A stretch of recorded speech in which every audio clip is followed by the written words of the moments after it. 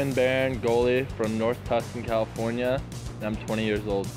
My oldest brother, or second oldest brother, played water polo. I think he was maybe 12 years old. I was 9 or 10 years old, and his coach, I came up to, with my mom to pick him up from a practice, and his coach made me get in the water, and from then on it kind of started rolling with it. I try and mentally prepare prior to the game, so the day of a game I can just kind of be relaxed and just do my thing.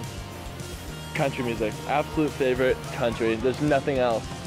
I mean, the world, you're an Olympian forever. It's a title that kind of sticks to you the rest of your life, and if you ask anyone as an athlete or not an athlete in the United States, being an Olympian is one of the most prestigious, not awards, but, you know, Bora Bora. Why? It's awesome. Look up pictures, Google it. Have fun with it. If you're not having fun with it and it's not enjoyable, why are you here? Why are you doing it? Enjoy kind of the mental grind and the physical grind.